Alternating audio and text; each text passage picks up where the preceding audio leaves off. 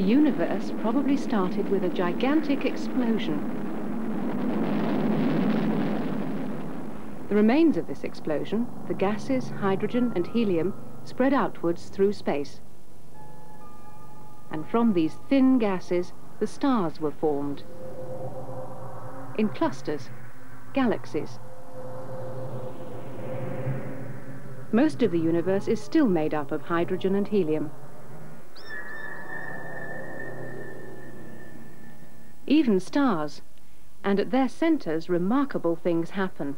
It's hot, millions of degrees, and at those temperatures the hydrogen and helium get changed into other substances such as calcium, iron, titanium, copper, carbon and so on. But from the chemistry point of view, stars still aren't very interesting. These other substances are only present in tiny amounts. But the Earth is different. Very little hydrogen and helium here. The Earth is mostly oxygen and silicon, so something different must have happened when the Earth was formed, and must have been happening since. Many of the substances we know today are the result of countless natural chemical reactions. And today there's another factor at work, us. In the last few hundred years, we've discovered and made large numbers of new substances. The range of substances on Earth is vast, from those which make up the rarest gems to the abundant sand of vast deserts, from the materials of modern technology to the substances of life itself. And throughout history, people have tried to make sense of this bewildering variety. The ancient Greeks thought that everything could be made from just 4 basic substances, elements. These were thought to be earth, air, fire, and water in various combinations. We no longer believe in that idea, but there is a grain of truth in it. Most substances are made up from simpler ones. Some substances are special. They can't be split up into anything simpler. By the 17th century, scientists realized that it was impossible to change these special substances into anything simpler. Mind you, that wasn't for want of trying. For centuries, the alchemists have dreamt of turning lead into gold. A lot of time and effort went into countless experiments. The alchemists hoped to get rich quick. But gold is an element. It couldn't be broken down or changed. Not even by magic spells and bubbling pots. Scientists borrowed the old Greek word elements for these special substances. By the beginning of the 19th century, over 50 elements had been discovered and identified. As the list grew, so chemists began to feel entangled in a thickening jungle. Each element behaved differently. Chemists could see no underlying pattern, and they despaired of ever finding one. It was a sort of giant jigsaw puzzle, but without a picture of what it should look like. The problem was how to sort out the pieces in a sensible way. And to make matters worse, some of the pieces were missing, and others weren't quite as they should be. The first key to a pattern for the elements turned out to be the idea of atomic mass.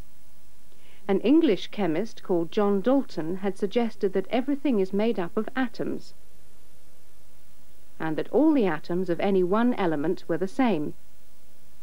And yet elements were different. Dalton had to imagine that all the atoms of one element were different from all the atoms of another. For instance, the atoms could have different sizes and masses.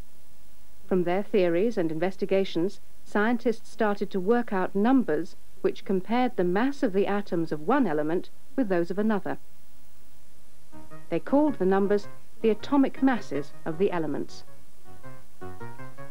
This list was used in 1829 by a German chemist, Johann Wolfgang Dobereiner, to make a real breakthrough, though no one realized it at the time. Dobereiner knew that the metals calcium, strontium and barium behaved in very similar ways.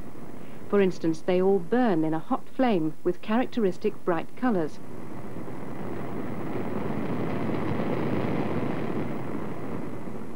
They're often used in fireworks.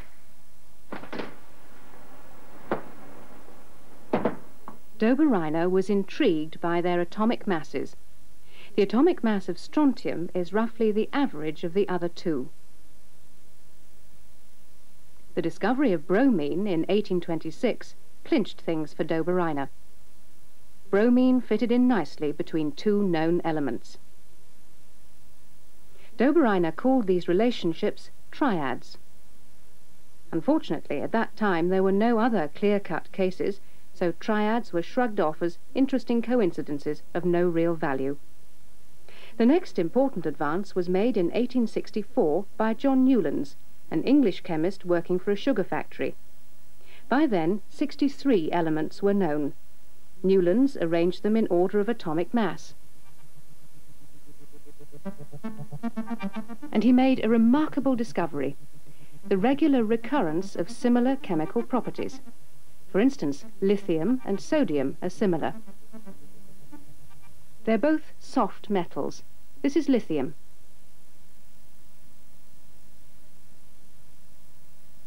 And this is sodium. And they both react with water. First lithium, then sodium.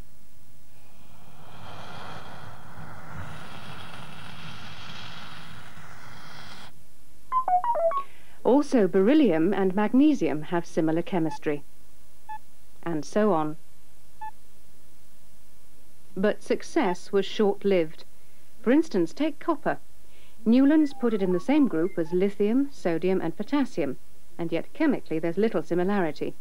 Lithium, sodium and potassium all react readily with water. Copper doesn't.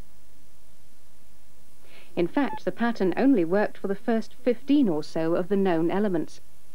After that, there seemed to be no pattern at all in the chemistry. Other scientists scoffed and suggested that Newlands might get better results if he listed the elements in alphabetical order. And yet Newlands was on the right track, if only he'd arranged his table slightly differently. The real breakthrough came a few years later, in 1869, when the Russian chemist Dmitri Ivanovich Mendeleev made two important improvements. First, although his table was mainly arranged in order of atomic mass, he wasn't afraid to change the order slightly to fit the chemistry. For instance, he swapped the order of iodine and tellurium. That made much more sense. Elements with the same chemistry now occurred underneath each other. Iodine with fluorine, chlorine and bromine. Lithium, sodium and potassium in the same column. And so on.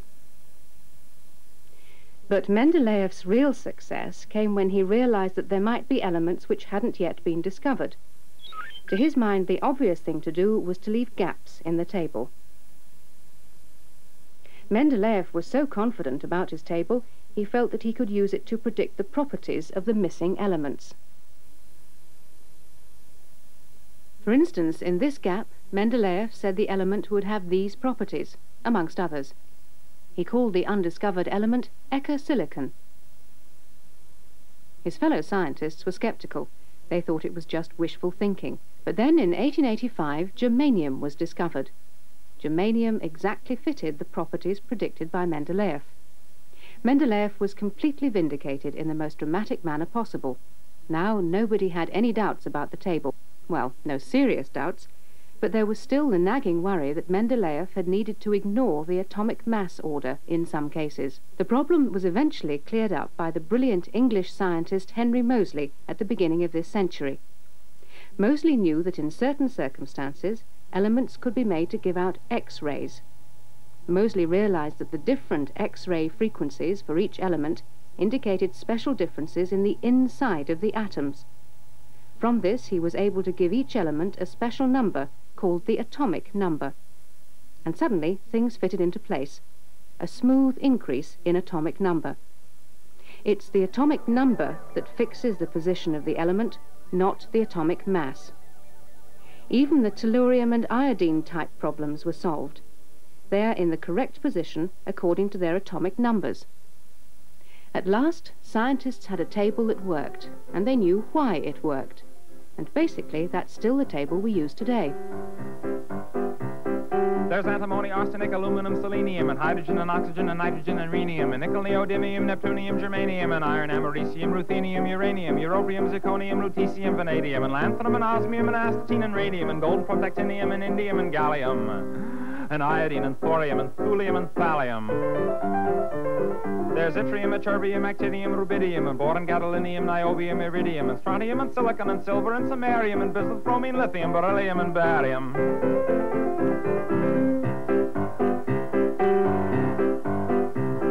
There's holmium and helium and hafnium and erbium and phosphorus and francium and fluorine and terbium and manganese and mercurium, molybdenum, magnesium, dysprosium and scandium and cerium and cesium and lead, praseodymium and platinum, plutonium, palladium, promethium, potassium, polonium and tantalum, technetium, titanium, tellurium and cadmium and calcium and chromium and curium.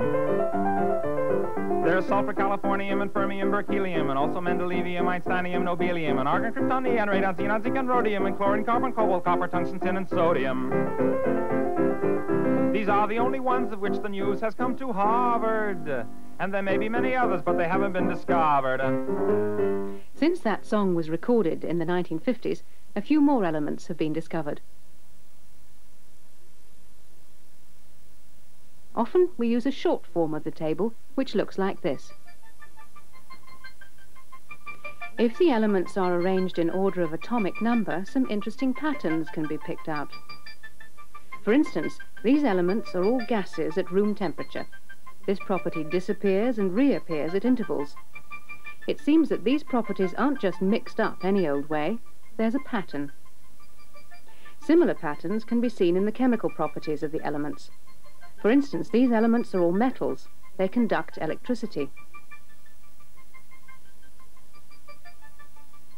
And these are non-metals. They don't conduct electricity. And some elements don't fit easily into either category. Now let's have another look at those elements lithium, sodium and potassium. The early pioneers knew that they all had similar properties. When the elements are arranged in order, these metals occur at regular intervals. Now that row also contains three other metals called rubidium, cesium and francium. If the pattern holds good, then they too should react with water in the same way. That was rubidium. Let's see that again.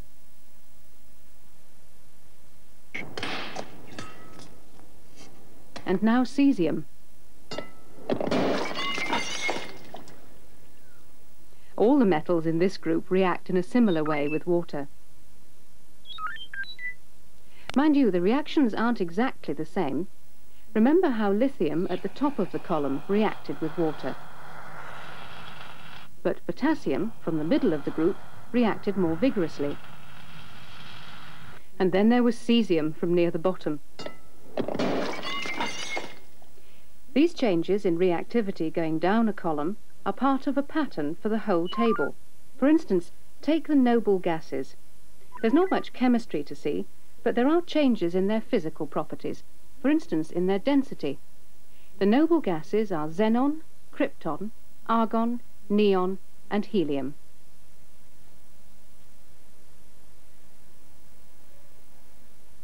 A balloon filled with helium rises quickly. A neon-filled balloon rises slowly. An argon balloon falls slowly. Krypton is denser still, and xenon is the densest of all.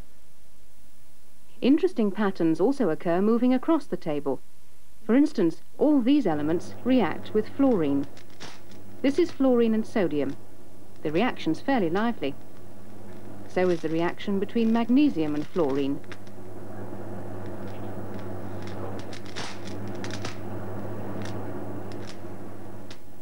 And now aluminium powder and fluorine. This is silicon and fluorine. This is phosphorus and fluorine. And this is sulfur.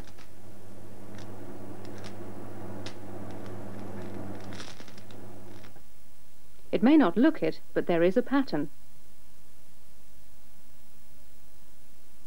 A pattern in the formula of the compounds. In the case of sodium, one sodium atom combines with one fluorine atom. For magnesium, one atom combines with 2 of fluorine. For aluminium, it's 1 and 3. And so a pattern emerges. There is a slight problem with chlorine, but then no pattern is perfect. The periodic table is a simple yet powerful way of looking at how the elements behave, looking at their chemistry. For instance, their reactions with oxygen. Magnesium. This is aluminium burning in air. And this is phosphorus. But once more, there's no obvious pattern just from looking at the reactions. But again, there is a pattern in the formula of the compounds produced.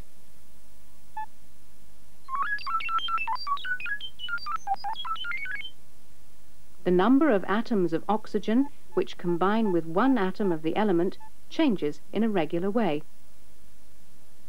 The periodic table helps chemists make sense of the properties of the elements, and there's an added advantage: they don't have to remember lots of facts about individual elements. The position in the table is an easy way of working out what the chemistry of an element might be. Eventually, all the gaps were filled in. But surprisingly, that's not quite the end of the story. Element 92, uranium, isn't the last. In the 1950s, scientists like Edwin McMillan at the University of California used a nuclear reactor to bombard some uranium atoms with neutrons. The result? A brand new artificial element, number 93, later called neptunium. Elements 94 to 98 were produced in the same way.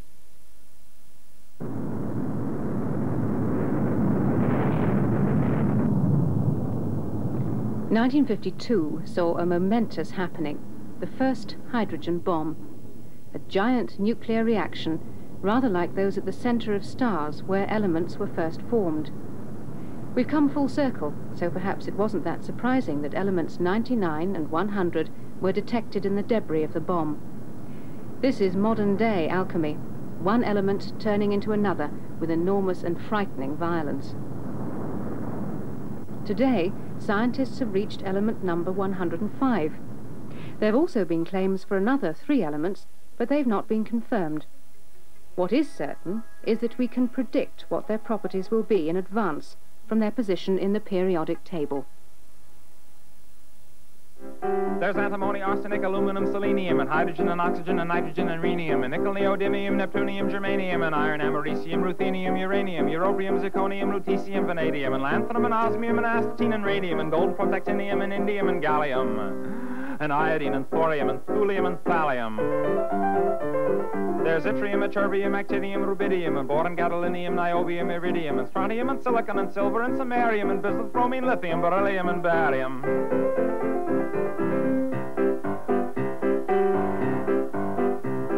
There's holmium and helium and hafnium and erbium and phosphorus and francium and fluorine and terbium and manganese and mercurium, molybdenum, magnesium, dysprosium and scandium and cerium and cesium and lead, praseodymium and platinum, plutonium, palladium, promethium, potassium, polonium and tantalum, technetium, titanium, tellurium and cadmium and calcium and chromium and curium. There's sulfur, californium, and fermium, berkelium, and also mendelevium, einsteinium, nobelium, and argon, krypton, neon, radon, xenon, zinc, and rhodium, and chlorine, carbon, cobalt, copper, tungsten, tin, and sodium. These are the only ones of which the news has come to Harvard. And there may be many others, but they haven't been discovered.